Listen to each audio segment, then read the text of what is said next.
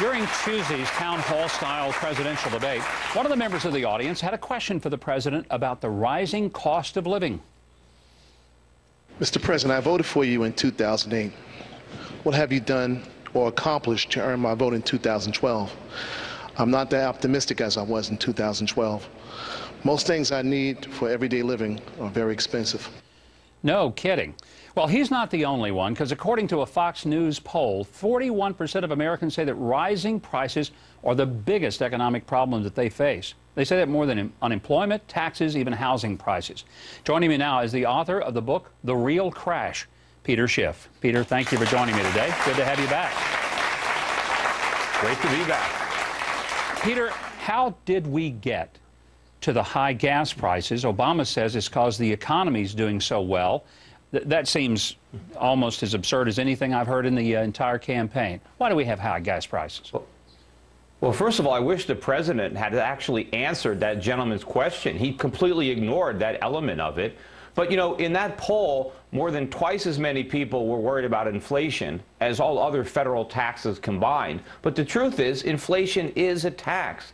The government right now is spending more than $1 trillion every year that it collects in taxes. It gets that extra money from the Federal Reserve. The Federal Reserve creates money out of thin air.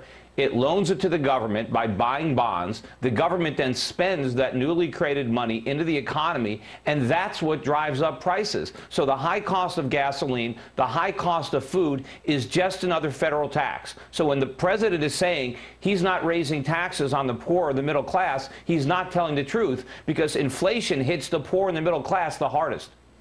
How much is the president, any president, to blame for the prices that we pay for gasoline, fuel, whatever it may be?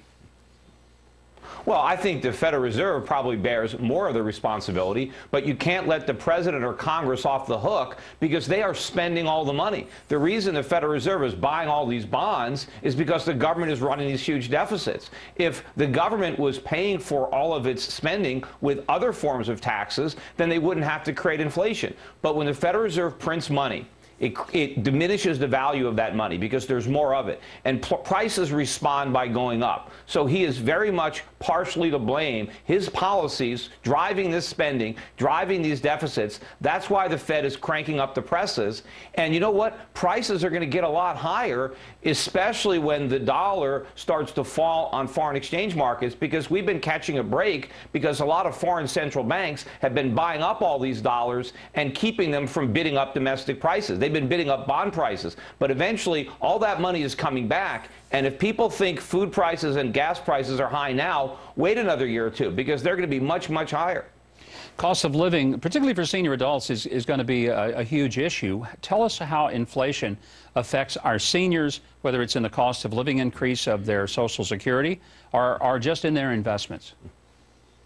Well, first of all, the government isn't being honest about inflation. According to the government, annual inflation is only about 1.5% a year. Now, that's not possible. How could 41% of the people polled by Fox News be so concerned about inflation if the government is right and prices aren't even going up? I think prices are rising much faster than the government admits. And so the Social Security increases, these COLAs, don't nearly keep pace with inflation. The Federal Reserve's got interest rates at zero. If you've got money in the bank, not only are you getting nothing in the way of a return, but your money is losing value because prices are going up. So this is a huge tax on savers, on seniors, on people living on fixed incomes, and it hurts the most people who rely on those sources of income to buy the things that they need, because these basic necessities, the cost of, you know, the basic goods, food and energy, are the most sensitive to inflation. Very, very rich people don't spend as much of their income on food and energy,